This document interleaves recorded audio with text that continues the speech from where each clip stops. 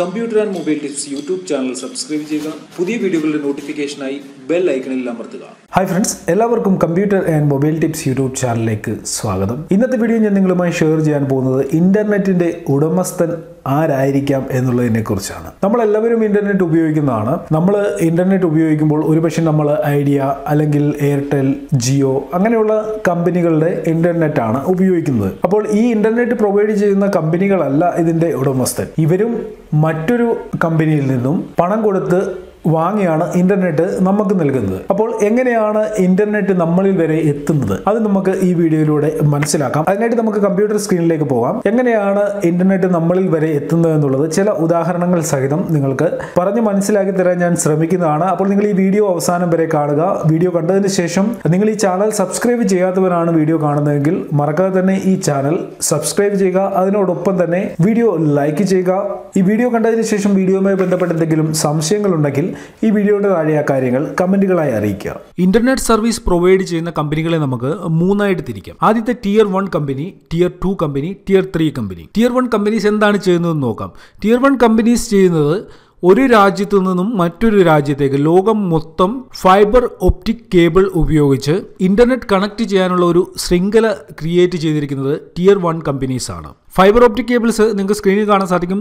ചെറിയ നമ്മളുടെ മുടിനാരിഴ പോലെയുള്ള ചെറിയ കേബിൾസ് ആണ്. ഇതിലെ ഓരോ സിംഗിൾ കേബിളിനും 100 GB വരെ ബാൻഡ്വിഡ്ത്ത് ഉണ്ട്. ഈ ഫൈബർ ഒപ്റ്റിക് കേബിൾസിന്റെ ആയുസ് ഏകദേശം 25 വർഷമാണ്. കേബിൾസ് എല്ലാം ഇട്ടിരിക്കുന്നത് സമുദ്രത്തിനടിയിലൂടെയാണ്. അപ്പോൾ ഈ കേബിൾസ് ഡാമേജ് ആകാനുള്ള സാധ്യത വളരെ കൂടുതലാണ്. അതുകൊണ്ട് ബാക്കപ്പിന് വേണ്ടി ഇവരെ ഒരുപാട് കേബിൾസ് ഇതേപോലെ സമുദ്രത്തിനടിയിലൂടെ ഒരു രാജ്യത്തു നിന്നും മറ്റൊരു രാജ്യത്തേക്ക് ഇന്റർനെറ്റ് എത്തിക്കാനായിട്ട് ഇതേപോലെയുള്ള കേബിൾ ഒരുപാട് സമുദ്രത്തിനടിയിലൂടെ അവർ കണക്ട് ചെയ്തിട്ടുണ്ട്. അത് ചെയ്തിരിക്കുന്നത് ടിയർ 1 കമ്പനീസ് ആണ്. ഞാനിവിടെ ഒരു വെബ്സൈറ്റ് ഓപ്പൺ ആക്കി നിങ്ങളെ കാണിച്ചു തരാം. നിങ്ങൾക്ക് വേണമെന്നുണ്ടെങ്കിൽ ഈ വെബ്സൈറ്റ് സന്ദർശിക്കാൻ സാധിക്കും. ഈ വെബ്സൈറ്റിന്റെ ലിങ്ക് ഞാൻ വീഡിയോയുടെ ഡിസ്ക്രിപ്ഷനിൽ തരുന്നതാണ്.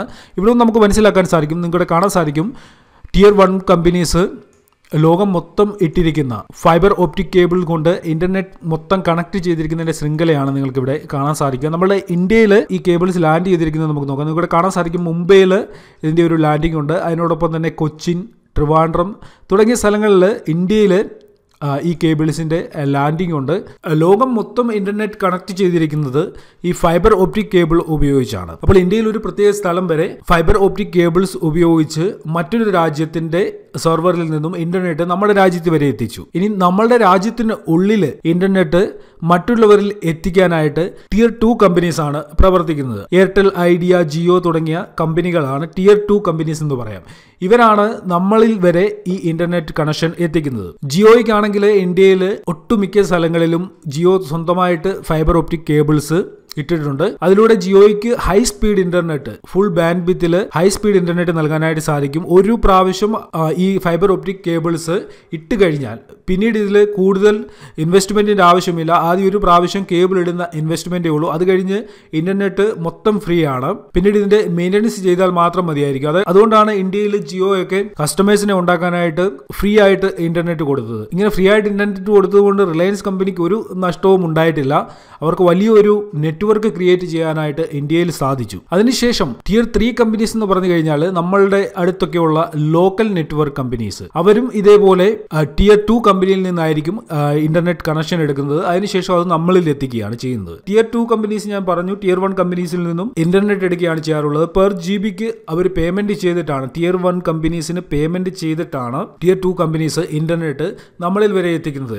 എന്നാൽ ടിയർ 1 കമ്പനീസിന് ഈ ഇന്റർനെറ്റിന് വേണ്ടിയുള്ള പണം ആർക്കും ചെലവ് ചെയ്യേണ്ടതായിട്ടില്ല. ടിയർ 1 കമ്പനീസിന് ഇവിടെ ചെലവാകുന്നത് ഈ കേബിൾസ്, ഫൈബർ ഒപ്റ്റിക് കേബിൾസ് ഇടാനായിട്ടും അതിനുള്ള മെയിൻ്റെനൻസിനുള്ള കാശ് മാത്രമാണ്. ഇപ്പോൾ നിങ്ങൾ ഈ വീഡിയോ യൂട്യൂബിൽ കണ്ടുകൊണ്ടിരിക്കുകയാണ്. ഈ സെർവർ, ഈ യൂട്യൂബിൽ ഈ വീഡിയോ ഞാൻ അപ്ലോഡ് ചെയ്തത് സേവ് ആയിരിക്കുന്ന സെർവർ ഒരു പക്ഷേ കാലിഫോർണിയ അല്ലെങ്കിൽ മറ്റേതെങ്കിലും രാജ്യത്തായിരിക്കാം. അവിടെ നിന്നുള്ള ഡേറ്റയാണ് നിങ്ങളിൽ എത്തുന്നത്. അപ്പോൾ ഈ ഫൈബർ ഒപ്റ്റിക് കേബിൾസിന്റെ ത്രൂ ആണ് നമ്മൾ ഓരോ റിക്വസ്റ്റ് അയക്കുന്നതിൻ്റെയും റിസൾട്ട് നമുക്ക് നമ്മളുടെ മുമ്പിൽ വരെ എത്തുന്നത്. ഞാനിവിടെ നിക്സി എന്ന് പറയുന്ന ഒരു website open ആക്കിയിരിക്കുകയാണ്. National internet exchange of India. അതായത് ഇന്ത്യക്കുള്ളിൽ തന്നെ, അതായത് നമ്മളൊരു റിക്വസ്റ്റ് ചെയ്ത് കഴിഞ്ഞാൽ, എന്തെങ്കിലും സെർച്ച് ചെയ്യുകയോ റിക്വസ്റ്റ് ചെയ്യുകയോ ചെയ്ത് കഴിഞ്ഞാൽ വെളി രാജ്യങ്ങളിലെ സെർവറിലേക്ക് പോകാതെ ഇന്ത്യക്കുള്ളിൽ തന്നെയുള്ള ഇന്റർനെറ്റ് എക്സ്ചേഞ്ച് നടത്താനായിട്ട് നിക്സി എന്ന് പറയുന്ന ഈ ഒരു സംവിധാനത്തിലൂടെ സാധിക്കും. പല സെർവറുകളിൽ നിന്നും ഇന്ത്യക്കുള്ളിൽ തന്നെ ഇന്റർനെറ്റ് സർവീസ് പ്രൊവൈഡേഴ്സിന് ഇന്റർനെറ്റ് പ്രൊവൈഡ് ചെയ്യാനായിട്ട് നിക്സി എന്ന് പറയുന്ന ഈ ഒരു ഇന്റർനെറ്റ് സംവിധാനത്തിലൂടെ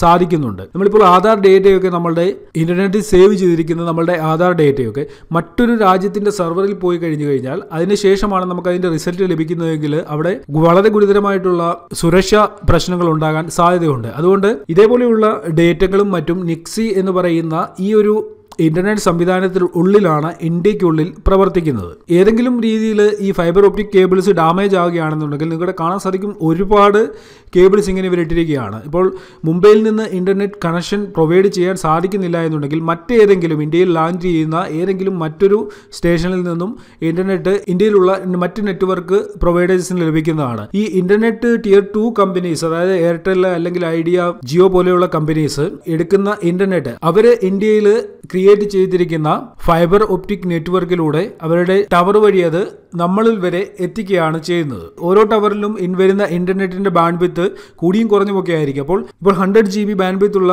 ഒരു കണക്ഷനിൽ നിന്നും ഒരുപാട് ആളുകൾ ഉപയോഗിക്കാൻ തുടങ്ങി കഴിഞ്ഞു കഴിഞ്ഞാൽ ഇന്റർനെറ്റിന്റെ സ്പീഡ് സ്വാഭാവികമായിട്ടും കുറയും. അതാണ് നമുക്ക് പകൽ സമയങ്ങളിലൊക്കെ ഇന്റർനെറ്റ് കണക്ഷന്റെ സ്പീഡ് വളരെ കുറവായിരിക്കും. എന്നാൽ രാത്രി കാലങ്ങളിൽ ചിലപ്പോൾ ഇന്റർനെറ്റിന്റെ സ്പീഡ് കൂടി നമുക്ക് ലഭിക്കുന്നത് കാണാൻ സാധിക്കും. അപ്പോൾ ആളുകളുടെ ഉപയോഗം കുറയുന്നതിനനുസരിച്ച് നമുക്ക് ഫുൾ ബാൻഡ്വിഡ്ത്ത് നമ്മളുടെ ഇന്റർനെറ്റ് കണക്ഷനിലേക്ക് നമുക്ക് ലഭിക്കുകയാണ് ചെയ്യുന്നത്. അപ്പോൾ സാറ്റലൈറ്റിന്റെ ത്രൂ ഒന്നും അല്ല നമ്മൾ ഉദ്ദേശിക്കുന്ന പോലെ ഇന്റർനെറ്റ് കണക്ഷൻ നമ്മളിൽ എത്തുന്നത്. ഞാൻ ഈ പറഞ്ഞ ഒരു നെറ്റ്വർക്കാണ് ഇന്റർനെറ്റ് കണക്ഷന് വേണ്ടി ഉപയോഗിക്കുന്നത്. അപ്പോൾ ഇന്റർനെറ്റ് തികച്ചും ഫ്രീ ആണ്. എന്നാൽ ഓരോ കമ്പനികളും ആ ഇന്റർനെറ്റ് കണക്ഷൻ നമ്മളിൽ വരെ എത്തിക്കാനായിട്ടുള്ള കോസ്റ്റ് ആണ് അവർക്ക് ആവശ്യമുള്ളതിലും അധികമായിട്ട് നമ്മളിൽ നിന്ന് വാങ്ങുന്നത്. എന്തായാലും ഞാൻ ഇന്ന് പറഞ്ഞു തന്ന കാര്യങ്ങൾ നിങ്ങൾക്ക് മനസ്സിലായി കാണുമെന്ന് കരുതുന്നു. വീഡിയോ ഇഷ്ടപ്പെട്ടിട്ടുണ്ടെങ്കിൽ ലൈക്ക് ചെയ്യണം. ഈ വീഡിയോയ്ക്ക് ഞാനൊരു 1000 ലൈക്കാണ് പ്രതീക്ഷിക്കുന്നത്. എന്തായാലും നിങ്ങൾ ലൈക്ക് ചെയ്യുമെന്ന് എനിക്ക് ഉറപ്പുണ്ട്. അതുകൊണ്ട് തന്നെ പറയുകയാണ് 1000 ലൈക്കാണ് ഈ വീഡിയോയിൽ ഞാൻ പ്രതീക്ഷിക്കുന്നത്. അപ്പോൾ ഈ കാര്യങ്ങൾ നിങ്ങളുടെ സുഹൃത്തുക്കളും അറിയണമെന്നുണ്ടെങ്കിൽ അവർക്ക് വേണ്ടി ഈ വീഡിയോ ഷെയർ ചെയ്യുക. ഓക്കെ ഫ്രണ്ട്സ്, ഇന്നത്തെ വീഡിയോയിൽ ഇത്രയേ ഉള്ളൂ. ഇതിലും നല്ല അറിവുകളുമായി നമുക്ക്